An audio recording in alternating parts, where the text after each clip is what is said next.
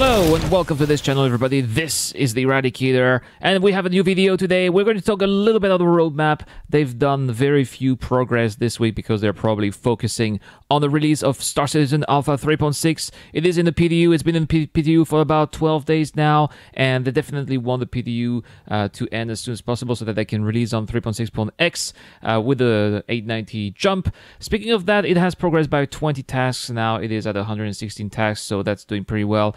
3.7 has done minor updates, minor project, and so did Horizon and 3.9. So not much to report on that. So we're not going to do that too much today. Actually, today, guys, I've got something much crunchier, much juicier. You've got it already. Yes, I'm going to talk about some leaks. Now, I gotta say that my good friend The Games did cut the grass under my feet here. He already took about the supposed jump gate that you can see here on this picture, which is I don't know, it's people speculate that this is how maybe people are going to jump from one system to another, but this is pure speculation. This could be another station, and this is very rough right now. This is not like a white phase, and we don't really have much details, as much a shape, basically.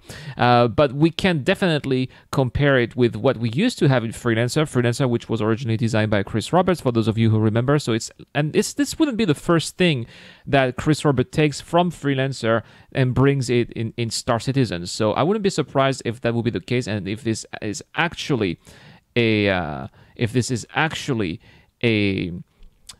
jump gate like in Freelancer. But we never know. Maybe we're totally wrong, and that's totally okay. But that's not really what we're going to talk about in this video. The juicy leaks are regarding the Hull C. You know, guys, I'm a huge Hull C fan. I am the owner of a Hull C, and I cannot wait to fly my Hull C around the world as soon as it is out in 3.6.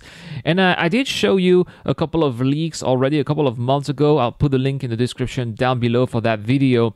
But we got a couple of more videos for the Hull C that are coming in today. These are some of the interior of the Hull C. They're going to show us some of the escape pods that we can see in this picture. I've actually two pictures with the escape pods. There's the second one that you can see. So this is going to be the place where the staff is basically going to go if the ship is under attack and about to be destroyed, or if the ship is having some major problem or crashed into an asteroid field, or whatever is going to happen. Hopefully what is going to not happen. But yeah, definitely escape pods are going to be a thing in Star Citizen, and we already have these two pictures. There's also another picture of the living quarters here. It definitely looks like we're gonna mix the kitchen and also the beds. They're all going to be in the same place. So definitely the living quarters on the Hull C are not going to be that big. They're definitely not going to be as big as the living quarters in the Starfarer, for example. I'm pretty sure that they're going to take some elements from the Starfarer. We can see that these tables, some part of the kitchens are very similar to what you find in the Starfarer. I'm not sure there's a captain desk, for example, or at least a captain's quarter in the Hull C, but you know, we never know. But my guess is that they probably want to take as much space as possible for the cargo rather than for the staff. But yeah, we can definitely see those classic MISC bunk beds. Are they the same as in the Freelancer? They definitely look similar in my opinion. And still those big red pipes, which seem to be quite iconic of the Hull C, or maybe the Hull series. We're gonna see later. We also have this picture of the bathroom. Seems like a very basic bathroom in my opinion. This is not a very welcoming bathroom, but I guess, you know, if you work in the Hull C, you may not have the best job in the verse, so that makes sense, right? So this is all for this tiny little video. I don't have any gameplay video today because I'm trying to get to Hurston. I promised you guys in the last two videos that the next gameplay video would be about Hurston, but the problem is that after over 2 hours of gameplay, I still haven't made it to Hurston. The game is always crashing, the ships are crashing, the legs are breaking, lots of stupid bugs are happening, but hey, you know, it's PTU, so this is of course expected. But yes, I'm having a few step backs, which prevent me from getting to Hearthstone. But I'm not giving up.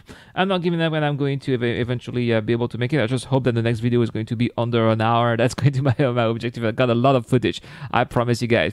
Anyway, big thanks to the Star Citizen Leaks Discord, who provided us with these images once again.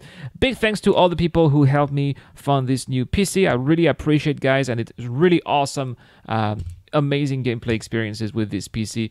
And big thanks to everybody who support this channel on the crowdfunding website, Patreon, and big thanks to everybody who like this channel, who subscribe, who follow me, who send me messages or whatever.